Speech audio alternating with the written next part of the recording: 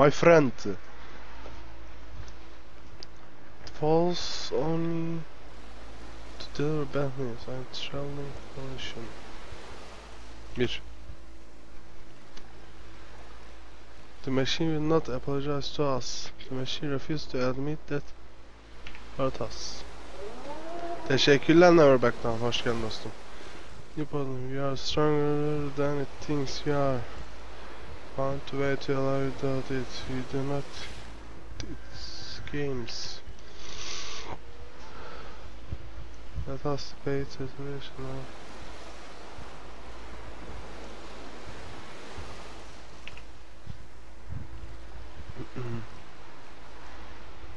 We will destroy everything that the machine has created. Machine'i patlatalım. Machine yok. Yine sahneye geldik. Vay hocam, Steam'den aldım ben de. Ama biraz onun. Oley be. Tüm oyunlarını birleştirmiş piç. Koda, I'll make sure work dies here.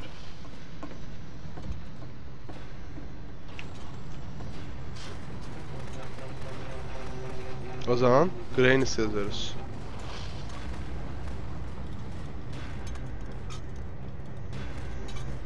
So now the work is becoming self-destructive.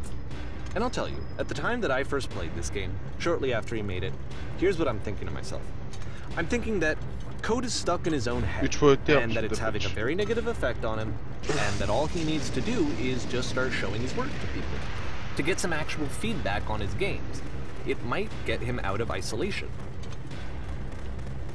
No? And so, as I'm thinking this, I realize that I could be the one to initiate it. Because it would never occur to Coda to start actively soliciting feedback, so what if I did it for him? If he could see the difference it would make to have more actual conversations with other human beings, would that bring him out of his mental spiral? Would it give him confidence in himself? Would it bring meaning back into his work?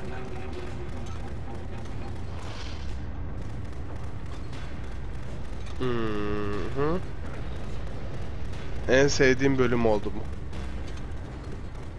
Zannedersem.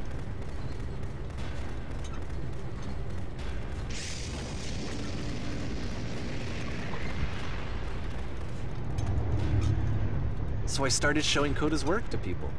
I took this one, and the islands which you just played, the theater, the notes, the house cleaning game, and some of the prison escape games. I brought them to people that I knew and trusted. I asked their opinions. And the great part is that they really loved his games. You know, the point of it all is just to give him some external reference point, but they genuinely loved his work. There was nothing for him to be afraid of.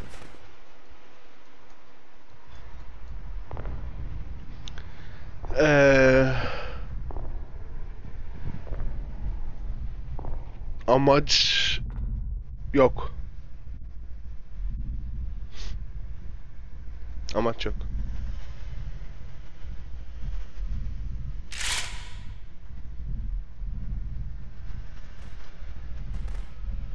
Can you see why I felt like this was the right thing to do? Because it's the thing that I always feel like I need, to be told that my work is good, that I am good.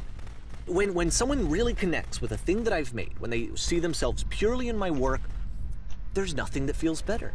And I got to give that very same feeling to my friend. I did something...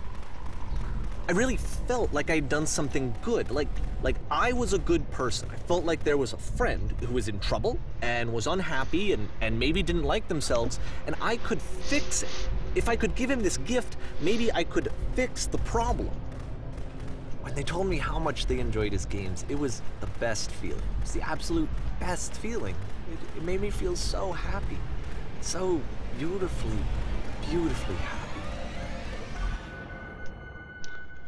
Arkadaşlarına da atmış oyunları. O arkadaşlar da çok sevmiş. Öyle olduğunu söyleyince çok mutlu olmuş bu da. Çok iyi So hissetmiş. anyway, Coda finishes this game, and then really he just kind of takes off for a while. So this is June of 2011, and I didn't hear anything from him for several weeks, I guess. Bir haftadır birkaç hiçbir şey so out of duymamış nowhere, ama. one day I get an email Sonra and bir it's gün got a e-mail private link almış. to a new game of Koda''s. Koda'nın yeni oyunuyla ilgili bir This one's private called link The almış. Tower. Tower diye And to bir my knowledge, it's the last game that Koda ever made. Koda'nın yaptığı So, son let's oyun, take a look. bildiğim son oyun. O zaman ona bir bakalım. Bir süre çekileceğini söylemiş ve ondan sonra bir daha haber alamamış Koda'dan. Sonra bir e-mail'e link gelmiş. Private link. Ve oyunun ismi The Tower'mış. Ondan sonrasında bir oyun yaptığımı benim bildiğim son oyunu buydu dedi.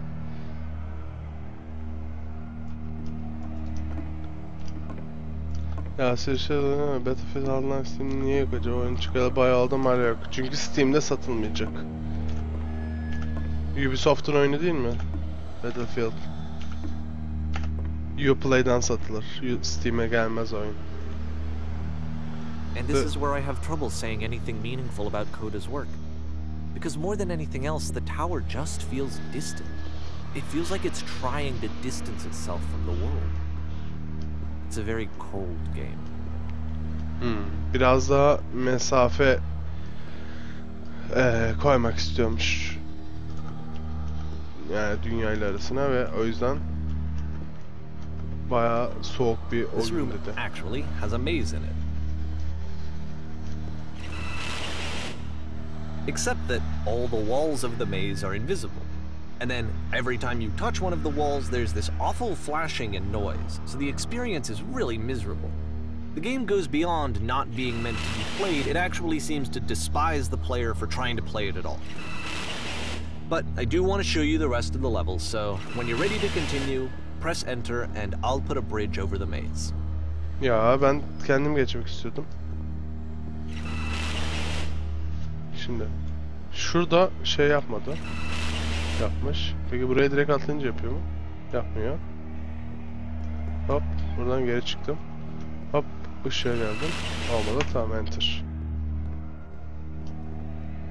Bir de enter alsam bir şey olmaz. Oyunu orijinal nereden indirecek oyun? Aynen. Orijinden direkt indiriyor. Orijinal library'si var Steam gibi, oraya indiriyor. Kesin ben bitirdikten bir saat sonra anca anladım abi. Oynadığın karakter hiç anlamadığı başa çıkmaya çalışıyor. Kısacası bu. Oynadığın karakter hiç anlamadığı bir şeyle başa çıkmaya çalışıyor. Genelde oynadığım karakter. And to be fair, it's not like this is the first game that's needed some modification to be playable. Like the house cleaning game. You know, that one used to actually loop the cleaning chores and you just cleaned a house forever. Evet. I had to cut it off so that you could exit the house and the game would actually end. But that game had an idea that it was actually trying to communicate. What's the deeper idea behind the invisible maze? Anladım. Anlatamadım ama anladım. Orijinal sitesinden bakabilirsin ona dostum. Hop geri sayayım. The only way past this challenge is to randomly guess the 6-digit code. Ananın. Like the invisible maze, it's frustrating to me, because it's the opposite of everything else that Koda has made. It doesn't encourage thought or engagement. It doesn't ask anything of me, except a lot of my time. If I could have reached him during this time, then maybe I could have asked him, but I couldn't. I still don't really understand why this is here. I'll put the code on the ground for you here, though, so that we can move on.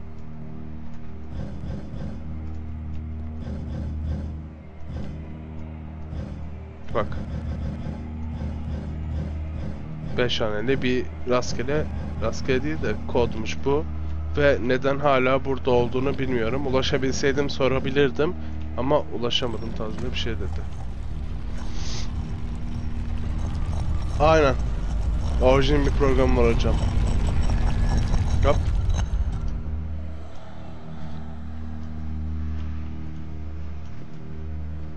Anladım ki koda hatırlatmaya başlamış.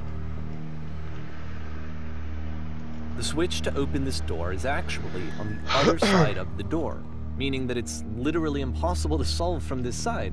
So even if you somehow brute forced your way through the first two challenges, and you got to this point, there's actually just no way to progress. And it's scary for me, the idea of Coda cutting himself off entirely. Just saying, you know, that's it, that's the end of the conversation, not giving me any way to fix the problem. I feel like a failure, I guess, when I can't fix the problem. But I can open this door for you, so let me do that.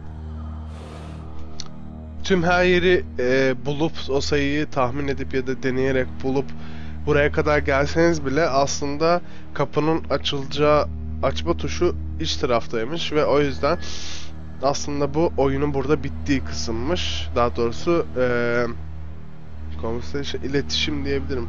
İletişimin bittiği kısımmış. Ve anlatıcı da bizim için o kapıyı açtı. Was I a failure for not understanding this game? I mean, I don't know why I would be. It's not like everything needs to have a solution, but I feel it somehow. I feel like I failed, and I don't understand why. I remember, it's June of 2011. I'm playing this for the very first time, and as I'm playing, I'm thinking to myself, I don't know this person. I have no idea who this person is. It wasn't the guy I knew, it wasn't my friend. I had come to so many conclusions from looking at all of his work up to this point, and then suddenly none of them... I had been trying to, though. That was the thing. For years I was trying to get to know him, to understand who he actually was and what he stood for. I asked him so many times to please just tell me what his games mean to him. I asked him please to tell me what the 3 dots mean. Aynen. And he wouldn't. 3 nokta oluyor ya bazı yerlerde. Onun anlamı ne diye sormuş. Fakat cevap alamamış. Daha zor. Hocam gösteriyorum. Siteden bakıyorum, Battlefield Hardline yazdığımda hangisini alacağım? Bir standart dışı yazan onu mu alacağım? Hocam...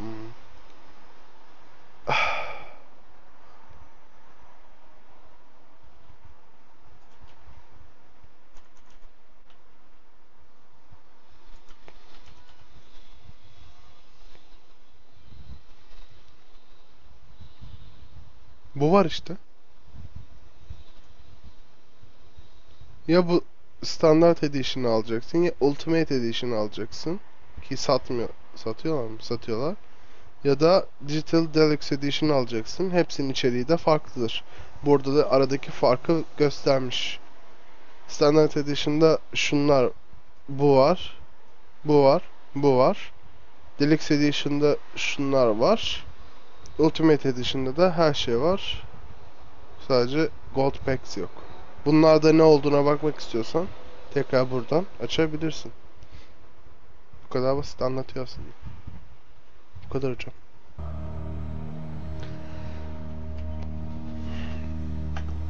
I just felt so strongly that if I could have connected with him, that if I could have somehow made his work my own, that I would finally be once and for all happy.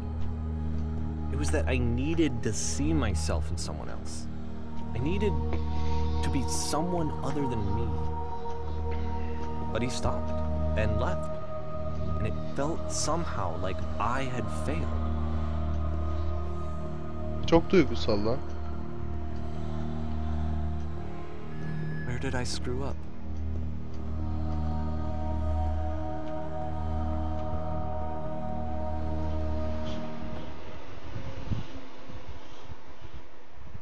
I'm the reason that you stopped making games, aren't I?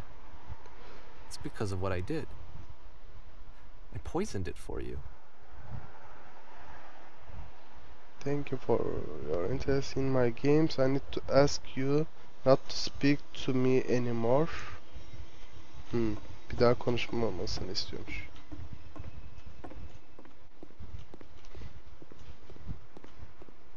I don't think I ever told you this, but when I took your work and I was showing it to people, it actually felt... it felt as though I were responsible for something important and valuable. At times, after you think I'm making these games for you. O adam için yapıyormuş. Aslında. And Yes. the people who played them